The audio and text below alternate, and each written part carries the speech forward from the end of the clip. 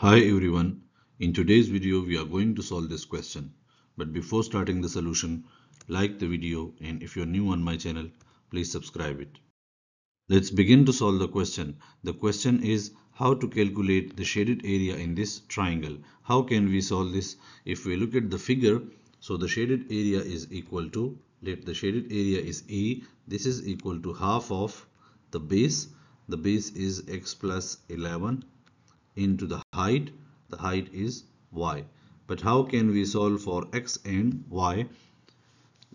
Let this is A, this is B, this is C, this is D, and this is E.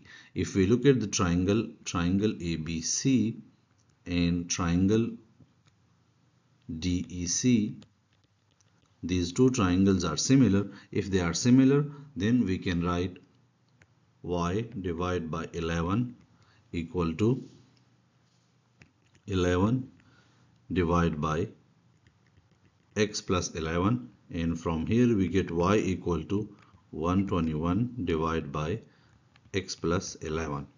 We will put this value in equation 1.